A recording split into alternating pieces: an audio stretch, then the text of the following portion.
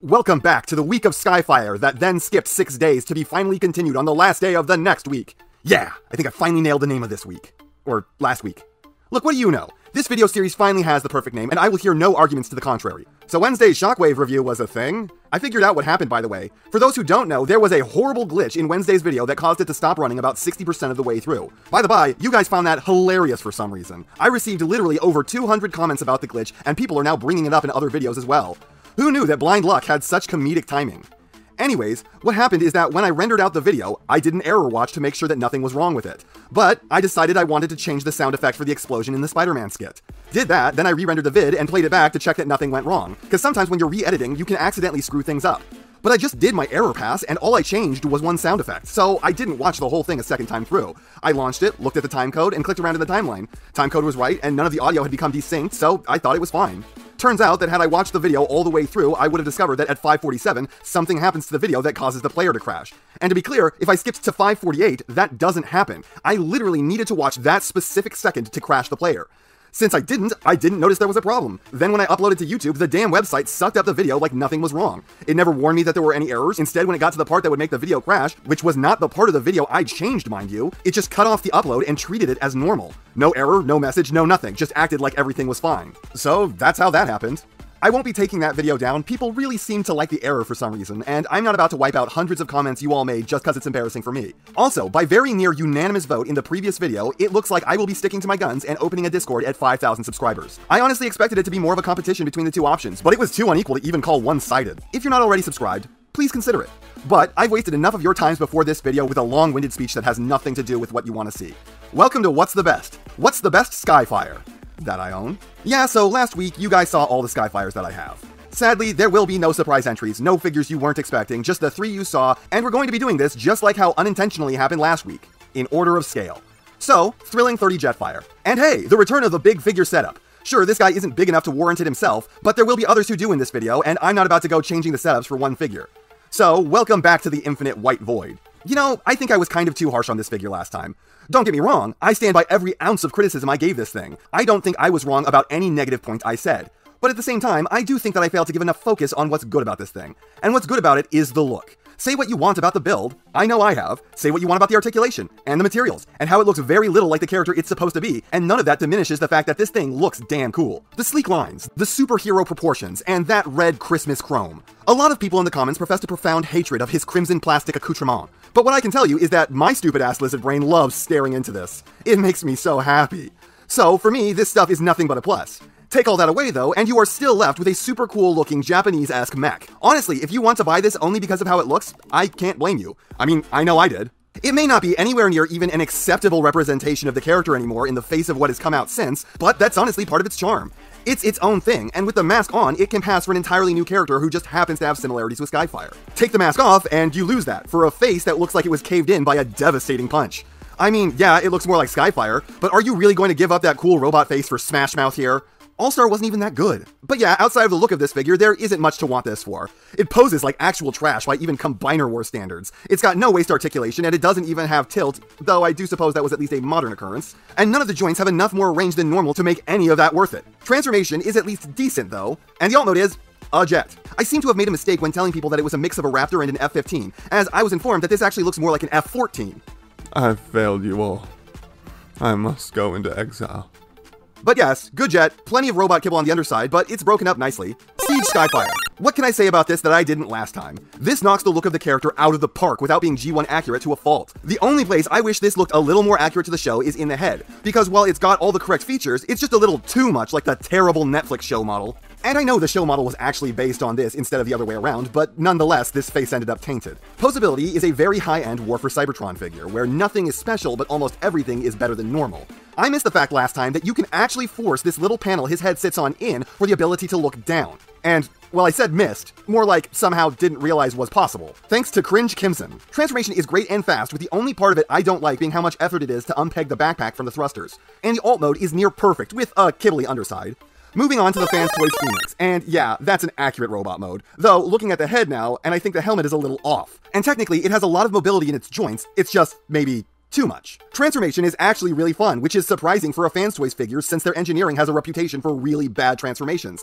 But this is the one time they seem to have really nailed that aspect. Some of the force required to unpeg this is unpleasant, plus there are pointless steps, but it's still an enjoyable process. And the alt mode is another fantastic one, with a kibbly underside.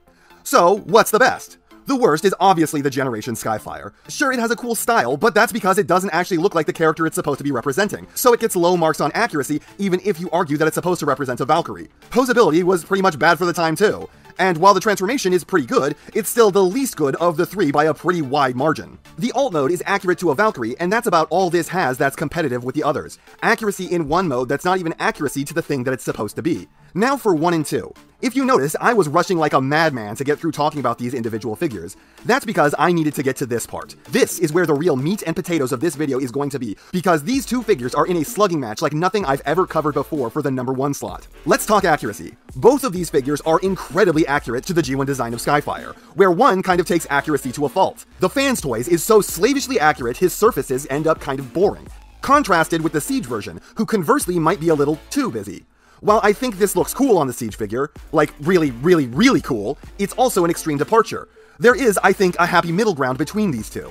It's hard to determine which one of these has the more accurate proportions. On the Fans Toys end, the arms are disproportionate while the legs are too long, whereas the Siege is much better in those regards, but his torso is swollen and his backpack is too big. Lastly, the heads. I think the Fans Toys has the more accurate helmet, even if it's a little off, and it has the way better eyes with its special chromed light piping that you are better off not using, especially since the plastic on the head seems to be a bit thin and light goes right through it. Contrast that with the Siege, whose eyes are dead and whose helmet is much further off, but who I find had a much better face. It has all the correct details and manages to not make the figure look like a human in a boxy suit, even if it does look a little too evil. I think I'm going to have to give the edge to the Fans Toys in the looks department. I personally like the Siege a lot more in this regard, but there is no denying that the Fans Toys has the more accurate appearance, and this category is accuracy to the classic interpretation.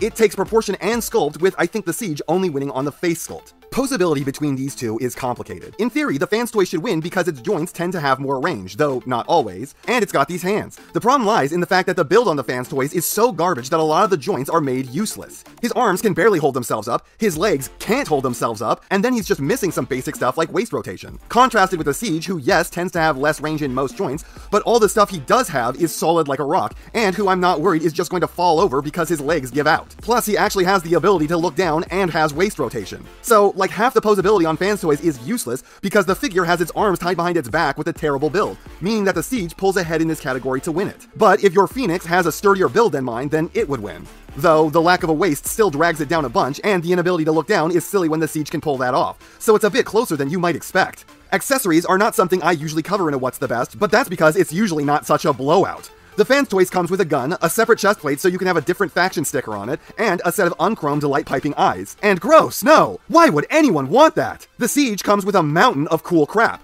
From his armor upgrade, to his cool missiles, to his blast effects, to the buckler cannons I didn't realize could separate into regular shields, and kind of silly double guns, though it takes an immense amount of force to get these apart. Thanks again to Cringe Kimson, because I would never have figured this out without being told. And then you have his gun, and even if we were kneecapping the Siege by limiting this to only comparing the guns, the Siege still comes out way ahead. Yes, his gun is less accurate, but the Fans Toys gun is just his gun, and that's it. And while it's not cheaply made, it's sure not quality. On the other hand, the Siege's gun may be inaccurate, but it's close enough that it's capturing the spirit of the weapon. The build on it is way nicer, and it splits into 2 rifles with fold-out handles. I mean, this accessory on its own is so much nicer it's kind of unfair to compare the two. So yeah, this is a complete and total slaughter on the accessories. Transformation on both is great and shockingly similar. The Siege is simpler and significantly faster, letting you get between both modes before the process wears out its welcome. It's very satisfying, though I do find the hands to be a bit meh on it. I love this process, and I find myself constantly flipping between modes just for the fun of it. Like I said, the Fans Toys is very similar, but with a more premium twist to it. Some aspects of this are more satisfying than the Siege's version of them, though there are much worse things about it, like how the arms collapse and the leg locks require so much force as to become unpleasant, and there are just pointless parts you don't need to do to get a finished alt mode. I'd say this category is pretty much a wash, with an edge going for the Siege. Unlike the Fans Toys, there aren't any superfluous steps of the transformation, and at no point am I ever worried that I'm going to break the thing, but both are pretty fun. As for the alt mode, and I think this is where I'm going to have to get a little controversial. Both are very accurate looking, both are very cool looking, but if you ask me, the single most important thing in all of Skyfire's alt mode design is the cockpit.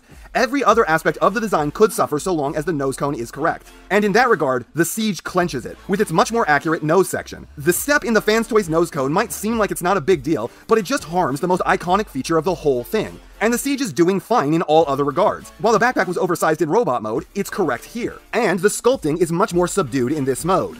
So, what we are looking at is the Fans Toys has the more accurate robot mode, with posing going either way depending on your build of the Phoenix. But let's be nice and just say for now that it wins on posing anyways because it does technically have more. The Siege is winning on the atypical category of accessories by a wide margin, and it's got the edge and transformation as well as alt mode. Outside of the accessories, neither figure is just dominating the other in a particular category. They are both beating each other by inches. But at the end of the day, I think the Siege is adding those inches up into feet. I'd say the aspects it's losing in are by a slimmer margin than the ones it's winning, and it's winning in more. It's close enough that I'm worried this is coming down to my personal bias, though I suppose it being this close does make the fact that the Siege is a third the price count in its favor a lot more, because you could spend 3 times more for not that much better. But I'm calling it. Siege Skyfire is the best. And that's not half of what I have to say, but it's enough of what I have to say. And I know you know what everyone else tells you to do at the end of these videos. So, if you liked what you saw here, please do that. And if you'd like to take it a step further, then please share this video with any friend you think may be interested. I hope you all enjoyed listening to me waste your time.